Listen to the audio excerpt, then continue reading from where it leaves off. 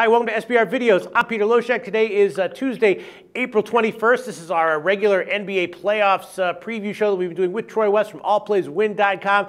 Troy West told us that he thought he had a good read on these lines, and last night he delivered again with a winner on the Bulls. He's pretty much coming close to killing it in the playoffs this year. Troy West from allplayswin.com. Thanks so much for being back with us. Yeah, thanks, Peter. I appreciate it. Yeah, I believe we're 4-1 on your videos and 6-2 at the website in terms of the NBA playoffs, and our series bet's looking good. It's been a great run here, Pete. I hope we can continue with you guys. Yeah, that's what professional handicappers do. You put your neck out on the line, and you're absolutely coming through. We got 3 games tonight, 3 game twos. You think you have a good read on these games, Troy? I've got one official pick for you guys, but I think I can give you guys some solid leans on all 3. Absolutely. All right, well, let's start with the first one. Cleveland minus 11 at home against Boston. You know, Cleveland won the first one relatively easily by 13 points.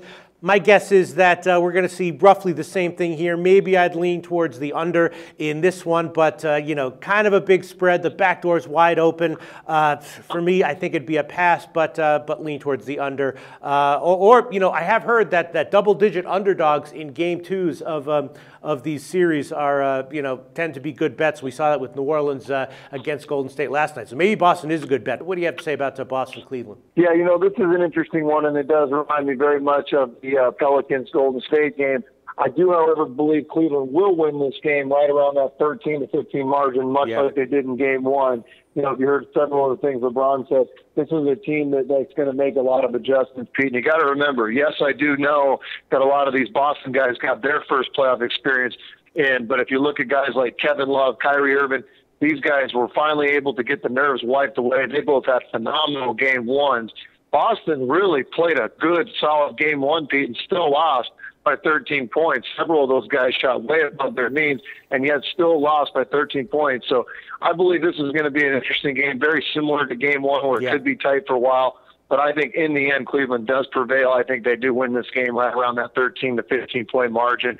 I expect a bigger game from LeBron, and I expect Kevin Love to be a little bit more relaxed and another big game from Kyrie Irving. So that'd be your lean, but you wouldn't go with an official pick on this one? No, I wouldn't go official only because, like you said, that potential backdoor. I mean, it really, you know, if you looked at that game closely, a rimmed out land cost Boston the cover in Game 1, but it could be a similar situation, not an official pick on this one. All right, and then Washington at Toronto. You know, Paul Pierce was talking some trash about Toronto before the series started, and Washington went in and did steal Game 1 on the road in overtime. Now they are a 4.5 or 5 point road underdog. Maybe we can expect this one to go down to the wire as well. Maybe Washington again, a good bet. What do you think? Hey, well, I'm actually going to go to Toronto in this one. Obviously, this is one of my only losses on your guys' videos, but I think Toronto bounces back in a big way at home. This is a do-or-die situation. If they fall behind 2-0 and have to go back to Washington for 2, this is nothing but trouble.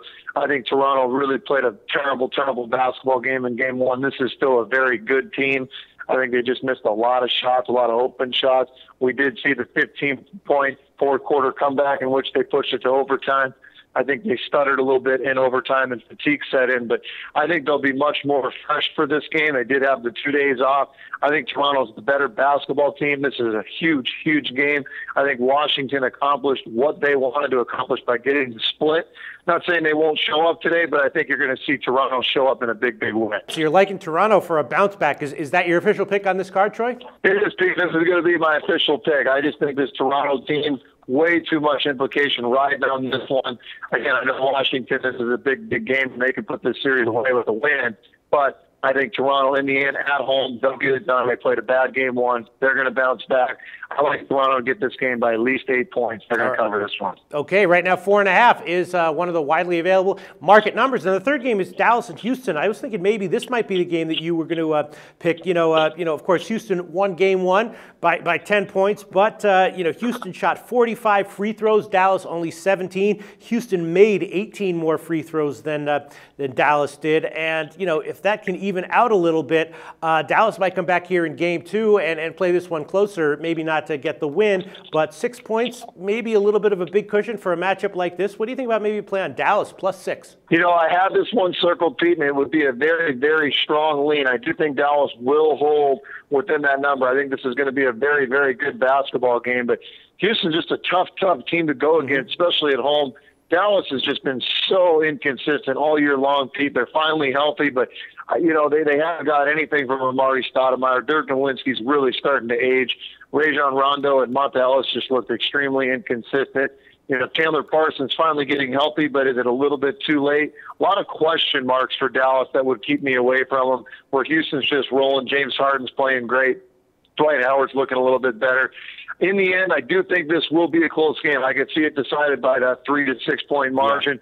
Wouldn't even be shocked if Dallas came out and took a game, but in the end, it's a pass for me. Just way too many variables when handicapping this one. All right, I just kind of see, I mean, Dallas actually slightly out-rebounded Houston. The shooting was about even, except for that discrepancy in free throws, and I'm just thinking, you know, if that evens out just a little bit for this game, too, I think we got a game that goes down to the wire, right? I could see that, no, absolutely. There was a huge, huge margin at the free throw line, but you got to remember a lot of the guys are dribble dry from Houston. They draw a lot of fouls, where Dallas has a lot of guys that sit out on the arc, shoot a lot of threes. They don't necessarily get the ball to the basket. But in the end, you know, this is a tough game, Pete. It's obviously the in-state rival factor, two teams that necessarily don't like each other. I think it's going to be close. I think it's going to be a close basketball game, so I think you're on to something, but I just think Dallas has way too many question marks on the way that they're playing right now. Excellent points. Troy West from allplayswin.com, really on the ball right now in the playoffs, and he's giving us just one pick for tonight officially. Toronto -4.5. Troy West from allplayswin.com. Thanks so much. We'll talk to you again tomorrow. And, you know, for anyone who's ready to sign up with you, tell us what allplayswin.com is all about. Yeah, thanks, Pete. We're absolutely on fire. 4 straight winning days. Our hockey is on a roll right now. We've got the Anaheim Ducks, was a huge play for us. They're 3-0 in the series. Hasn't been pretty, but they're doing it big. That was a huge play for us. Come take a look. Off to a hell of a start in the NBA, 6-2. Come take a look, allplayswin.com. We know baseball's going strong as well, Pete. It's been a great time.